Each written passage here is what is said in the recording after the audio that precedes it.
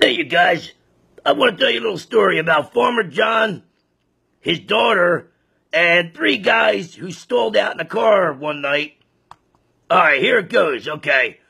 Yeah, you listen to up there, douchebag. I'll tell you the story too, asshole. All right, that's a maintenance guy, little guys. Don't pay no attention to him. He's a jerk-off, but... All right, so here's the story. All right, there was three guys one night riding their car through the country, and, their car stalled out. They ran out of gas and shit. So, alright, so they went over to this farmer's house.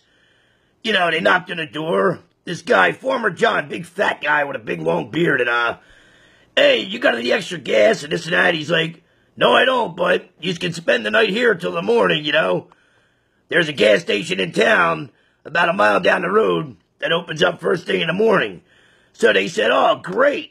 He's like, yeah, but whatever you do, don't sleep with my daughter. She usually rolls in about 12 midnight.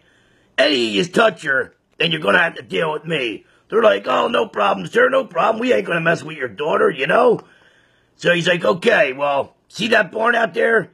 You can all sleep out there. He gave them a few extra blankets so that they could sleep, blah, blah, blah, blah, blah. All right. So about 12 midnight, the daughter rolls home. And she goes out in the barn, sees these guys out there. So, you know what happens. They all wind up sleeping with her. Not good. Because she went in and told her dad the next morning, hey, Daddy, by the way, I slept with every one of those guys.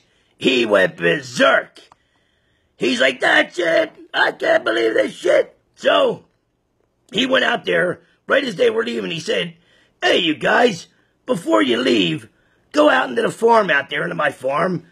Pick out any vegetables or fruits you want, and you can have them for your own. So they said, oh, thank you so much, sir. He's like, no problem. So, they go out there, they're picking fruits, vegetables, whatever the fuck they were getting, but, yeah. So, the one guy comes back, he comes back with his basket, he goes, so Farmer John's like, hey, what'd you get for yourself, He's like, oh, I picked me a thing of strawberries. So next thing you know, he pulls his gun out on him. He goes, yeah? He goes, you slept with my daughter last night, huh? The guy's like, Bubba, please, she came on to me, sir. He goes, I don't give a shit. Get over there and start shoving them strawberries up your ass, or I'm going to put a bullet in your brain. And so the guy's like, oh, my God. So he goes over to the corner and starts shoving strawberries up his ass. So next thing you know, his other buddy, he comes back with a thing of grapes, That wasn't too bad. Go figure, right? All right. So same thing, and the farmer, get over the corner and start shoving them grapes up your ass. Next thing you know, the two guys bust out laughing. I mean, laughing their asses off. One shoving strawberries up his ass, the other shoving grapes up his ass.